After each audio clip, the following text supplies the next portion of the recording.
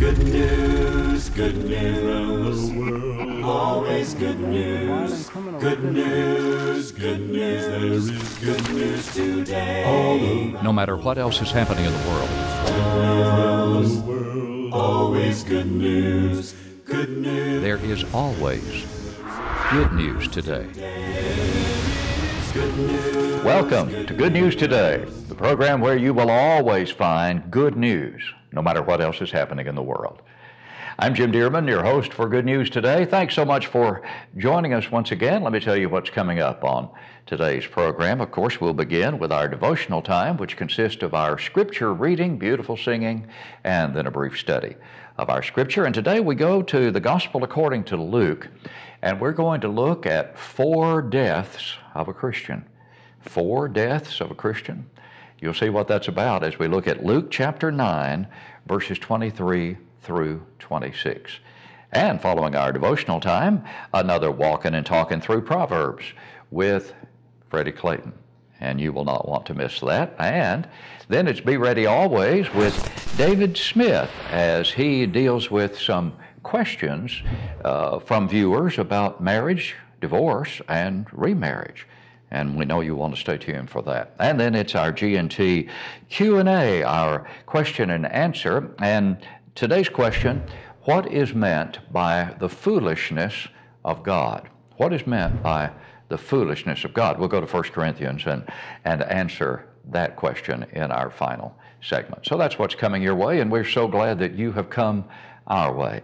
We hope you have your Bibles open to Luke chapter 9, verses 23 through 26. Then he said to them all, "If anyone desires to come after me, let him deny himself and take up his cross daily and follow me. For whoever desires to save his life will lose it, but whoever loses his life for my sake will save it.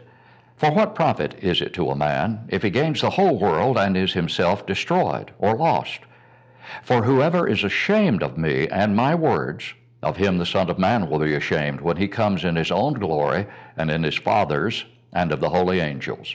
When I perceive the wonders of thy universe, the singing stars, the massive craggy mountains, my soul in awe proclaims its affirmation.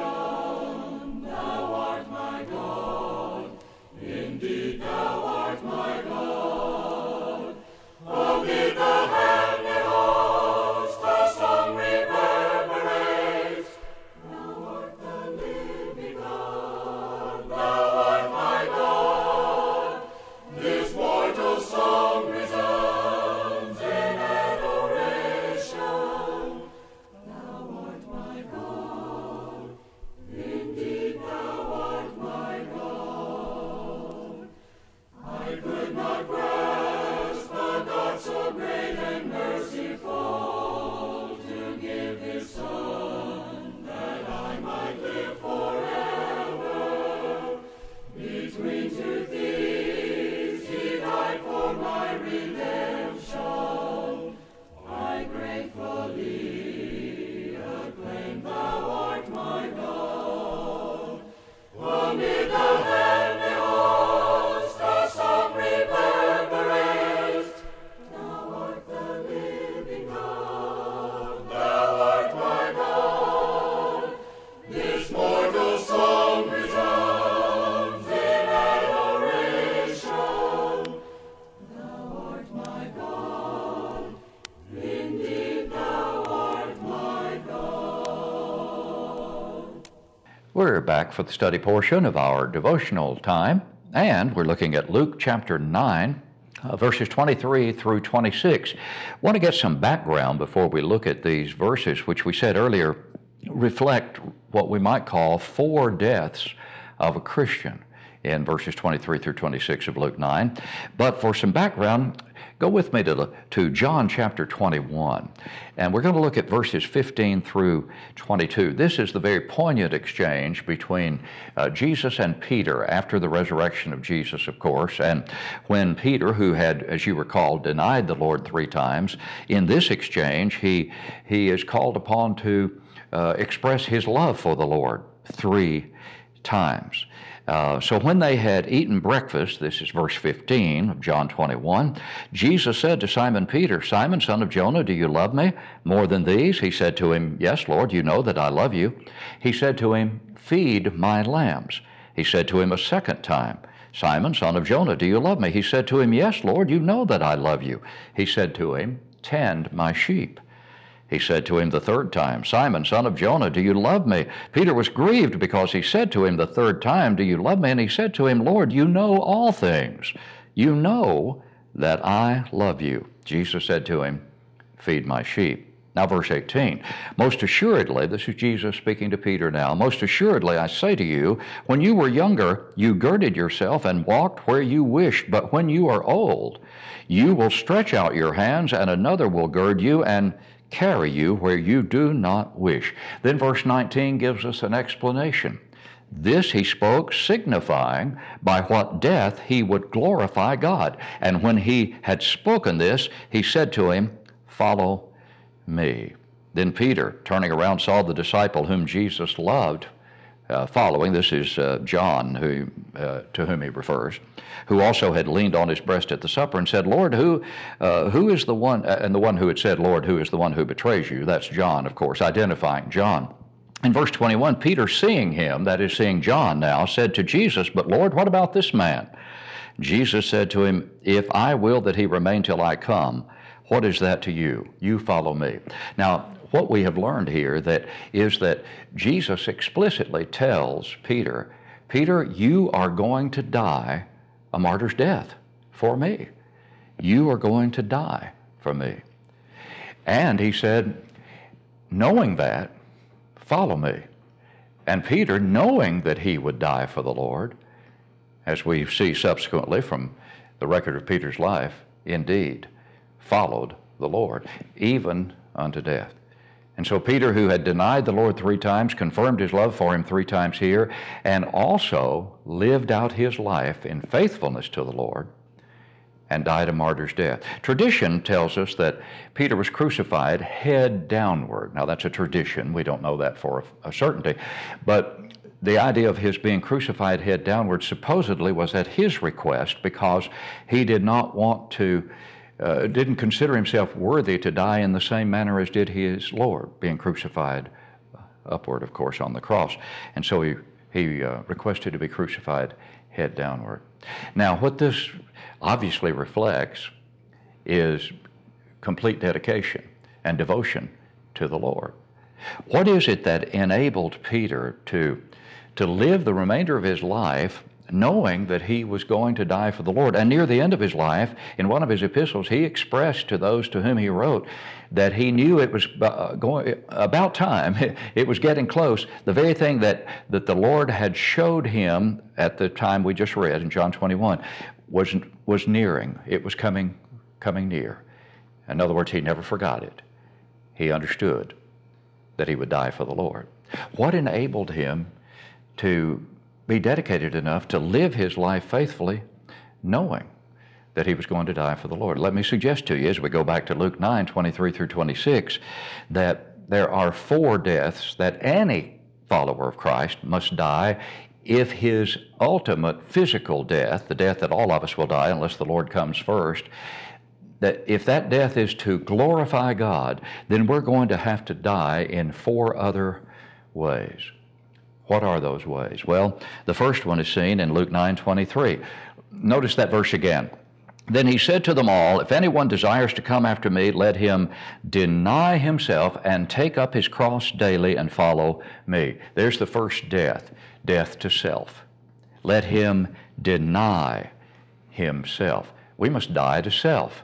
Notice Jesus did not say if anyone would be a follower of him, let him diminish himself. Let him put himself on the back burner, so to speak, and put me on the front burner. No, he said, deny himself. In other words, a complete self-sacrifice. And that's what the Lord requires. When we go a little farther in the book, we see that in Luke chapter 14, Jesus had something to say along these same lines. Listen to it. If anyone, this is Luke 14:26, if anyone comes to me and does not hate his father and mother, wife and children, brothers and sisters, yes, and his own life also, he cannot be my disciple. Now, I think we've probably mentioned before in this text that the word hate doesn't mean hostility towards your parents or brothers or sisters, but the word hate means to love less. Anyone who comes after me and does not love less all other earthly relations, he cannot be my disciple. And so the first death that one must die in order to ultimately die his physical death and bring glory to God in that death is death to self.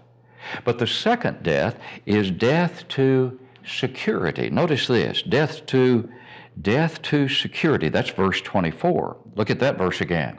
For whoever desires to save his life will lose it, but whoever loses his life for my sake will save it. That's death to security. In other words, if we were called upon by some earthly authority, as many early Christians were, to deny the Lord or die on the spot, what would we do? Would we opt to have the security of living a little bit longer on this earth? Or would we die knowing that our death would glorify God? In other words, would we be willing to die to the security of this life? That's what's involved here. There's a passage in Matthew 10:28 where Jesus says, "And do not fear those who kill the body, but cannot kill the soul. But fear him who is able to destroy both soul and body in hell." In other words, fear the Lord. Give him the reverence and the respect, because he is the one that controls your eternal destiny. And so there were early Christians who were faced with the choice of either denying the Lord or dying, and they went to their deaths with a song of praise on their lips because they knew that their eternal security was more important than their temporary security in this life. And so we must die to security. But then verse 25 tells us we must die to sin. Listen to verse 25. For what profit is it if a man if he gains the whole world and is himself destroyed or lost? Now, what is it that destroys a man's soul or causes him to lose his soul? It's sin. And so we must die to sin. That is, we die to the practice of sin. When we become Christians, believing in Christ, acting upon that faith by repenting of our sins, confessing him to be the Christ, being buried with him in baptism for the remission of sins, as the Bible clearly teaches, raised to walk in newness of life, added to the kingdom, the church, then we must give up the practice of sin. Now, that doesn't mean that we will be perfect, sinlessly perfect. Only one person who's ever lived was sinlessly perfect, that was Christ. But what he is saying is, what the Bible teaches clearly, is that we must give up the practice of sin. John tells us that if we walk in the light as he is in the light, we have fellowship with one another, and the blood of Jesus Christ keeps on cleansing us from all sin. If we say that we have no sin, we deceive ourselves and the truth is not in us. If we confess our sins, he's faithful and just to forgive us our sins and to cleanse us from all unrighteousness. 1 John 1, verses 7 through 9. There's the process by which the Christian remains pure. It's by the cleansing power of the blood as he continues to walk in the light of God's Word. He must be an obedient child.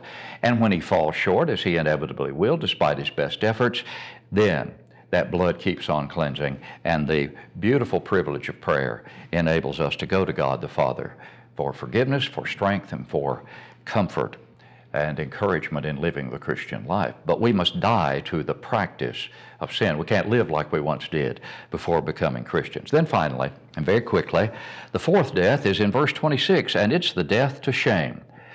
The death to shame. Jesus says, for whoever is ashamed of me and my words, of him the Son of Man will be ashamed when he comes in his own glory and in his Father's and of the holy angels. We must never be ashamed of the testimony of our Lord, as Paul wrote to Timothy in 2 Timothy 1, verse 8, and admonished him never to be ashamed of the word of God. Be ready always to give an answer to every man that asks you a reason of the hope that is in you, and yet with meekness and fear, as Peter admonished in 1 Peter 3:15. So 4 deaths, death to self, security, sin, and shame. will allow us to successfully die that final death, a death that will glorify God if we die as faithful children of God. That's all the time we have for our devotional time. Time to walk and talk through Proverbs once again with Freddie Clayton. The book of Proverbs is filled with the practical wisdom that will assist us today just as much as when written 3,000 years ago by inspiration of God through Solomon, the third king of Israel. Since heaven's wisdom has been made available to us, we must decide as to whether we will find the direction contained therein. Will you? Will I? He that hath ears to hear, let him hear, Proverbs chapter 17 at verse 28. Even a fool is counted wise when he holds his peace. When he shuts his lips, he is considered perceptive. Let's think seriously about this proverb. On July the 20th, 2017, O.J. Simpson was granted parole by the state of Nevada Parole Board for his part in an armed robbery after serving 9 years of a 30-year sentence. As I listened intently to his words before that board, I was puzzled by his comments. Later that day, one of his former defense attorneys for another incident in Los Angeles, a man by the name of Alan Dershowitz, commented that with what we saw and heard from O.J. during the parole hearing was evidence of the reason why he was not allowed by his lawyers to take the stand in his murder trial in L.A. Could this Jewish lawyer be using the principle of Proverbs chapter 17 at verse 28? I believe so, because it certainly fits. When a person openly lies about well-known facts, it demonstrates a failure to heed the sage advice gleaned from this proverb. Boiled down to Tennessee Hills vernacular, if you keep your mouth shut, at least nobody will know you're a fool due to the verbal self-exposure. While there may certainly be other ways for people to come to that conclusion, biting your lip goes a long way in keeping the obvious less obvious. This could very well be the reason why it is uncommon for criminals to testify on their own behalf due to obvious self-incrimination. This does not imply that all criminals are intellectually bankrupt, but that how and what one says can be telling, more telling, than a fool desires. Of course, this is a difficult thing for the foolish person to do because they do not consider themselves to be foolish. Therefore, they run their mouths excessively, blathering folly for all to hear, and thus their secret is out. While others who do not know us may have doubts about us, by opening our mouths, we may remove all doubt, be it wise or foolish. This is Freddie Clayton, walking and talking through Proverbs. Our thanks to Freddie Clayton for another excellent walking and talking through Proverbs segment. Coming up, it is David Smith with Be Ready Always after we take a brief and very important information break. We'll be right back. You may have questions or comments about Good News Today. We'd like to hear from you. Or if you would like to receive free Bible study materials, please contact us. Our mailing address is Good News Today, P.O. Box 206, Dunlap, Tennessee 37327. That's Good News Today, P.O. Box 206, Dunlap, Tennessee 37327. You may prefer to email us at goodnewstodaytv@gmail.com. That's goodnewstodaytv@gmail.com. Or call us toll-free at 1-877-384-7221. That's 1-877-384-7221. We'd like to hear from you. Hearing from our viewers is always good news to us. We want you to take advantage of that contact information, and we want you to download the free app. If you have a smart device, you can download the Good News Today app and watch the program in its entirety or segments of the program at your convenience. And we want you to like us on Facebook and follow us on Twitter. Right now, we want you to like, and we know you will, another excellent segment from David Smith. Here's Be Ready Always. The Bible tells us to be ready always to give an answer to every man that would ask us for the reason of the hope that is within us, and to do it with meekness and with fear. 1 Peter 3, verse 15. Hi, I'm David Smith, and this is Be Ready Always. You know, from time to time, we address subjects in this segment, and we get viewer response. And sometimes certain subject matter is prone to more viewer response than others, and perhaps none more so than issues of marriage, divorce, and remarriage.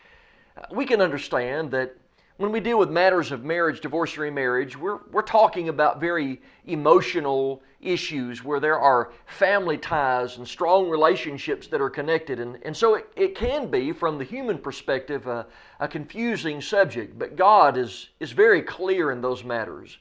From time to time, people ask about a statement Paul makes in 1 Corinthians chapter 7. In verse 15 of that chapter, Paul says this, "But if an unbeliever departs, let him depart. A brother or a sister is not under bondage in such cases, but God has called us to peace." And we've received several questions from viewers where people ask this question, isn't Paul really saying that there's another reason for marriage, divorce, and remarriage, or divorce and remarriage, besides what Jesus said in Matthew chapter 19 and verse 9, where there it says, "Except it be for fornication"? Isn't Paul really saying that for an issue of a believer and an unbeliever being together, isn't that also a reason that a person could divorce a spouse and be married to another? Let's take a look again at this passage so that the next time it comes up, we can be ready to give an answer. Here's the first thing we want to do. We want to actually drop back a few verses to verse 11. If we have a pen or a pencil ready, let's do this in verse 11. Paul says, "But even if she does depart, let her remain unmarried or be," and here's the phrase we want to underline, "be reconciled to her husband." Especially notice that last part, to her husband. And then of course Paul reverses it and says at the end, "And a husband is not to divorce his wife."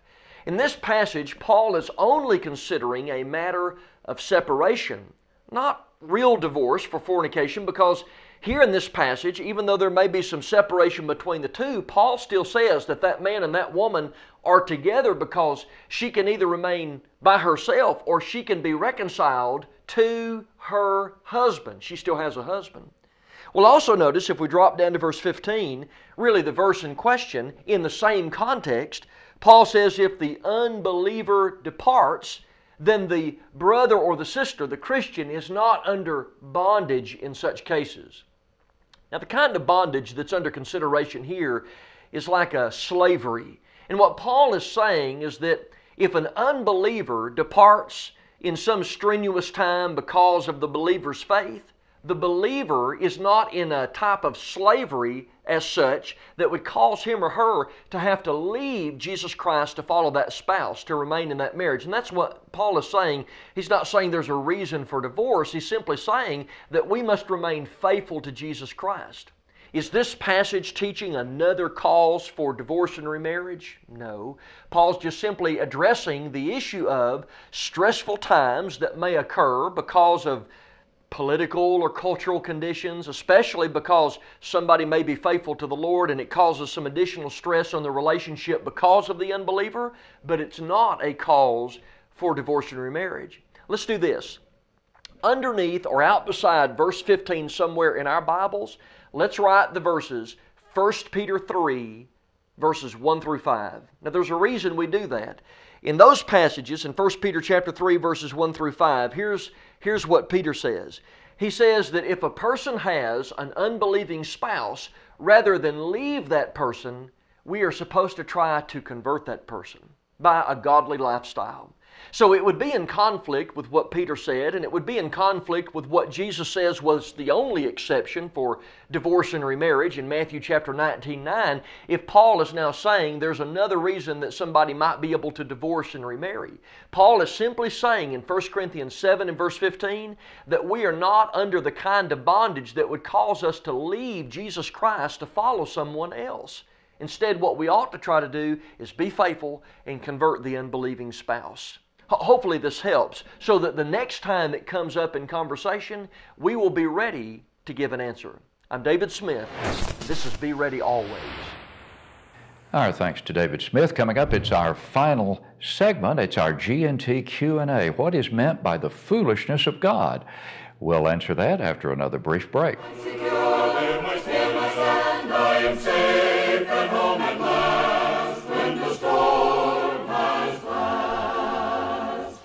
When the trumpet shall sound and the dead shall all arise to go meet the Lord in the air. If to Him you've not been true, yea, His close forevermore, late will be 'tis your journey's end.